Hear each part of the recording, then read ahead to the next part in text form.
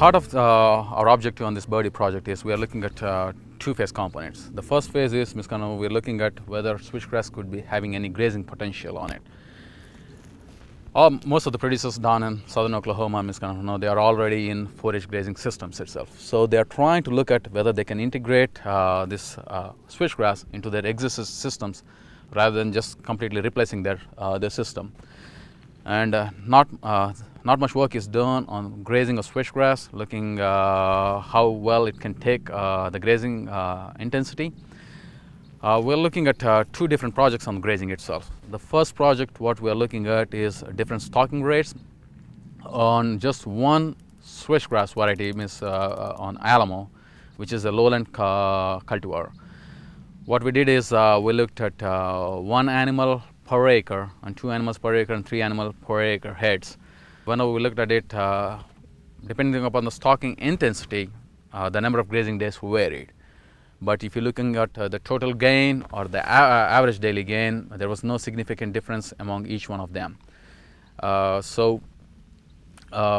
a low stocking density, we had 84 days of grazing, and which was 1 animal per acre. And a medium stocking density, we had 48 days of grazing, as well as the high stocking density, we had 28 days of grazing. And the second part of that one is, first we looked at after the stocking density, we thought, okay, we are comfortable with the medium stocking density. Then we wanted to look at, okay, on the first project, we've just pulled off the cattle as soon as the grass hit around 7 centimeters high. We wanted to know, okay, if we can do a rotational grazing, can we increase the number of grazing days? So that's the second phase. What we are looking with right now is looking at the grazing, rotational grazing. So we're looking at one pad system compared to one pad system is where we're looking at a continuous grazing, which was the original case in the first project.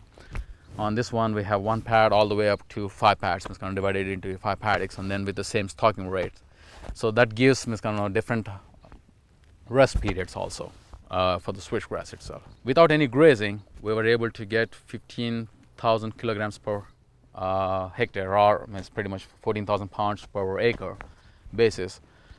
And then if you are using any stocking density, the stocking density had an effect on the final biomass yield. If you're looking at the medium and the high stocking density, the biomass yield was just half of without any grazing itself. On the low stocking density, the biomass was 2/3 of what without there was any grazing at all. So a farmer can weigh in what is the cattle gains and everything, and then what is the biomass price and everything. So he could pretty much decide which system he wants to go into. And then the second project will give us more details, which we'll probably know in a couple of years.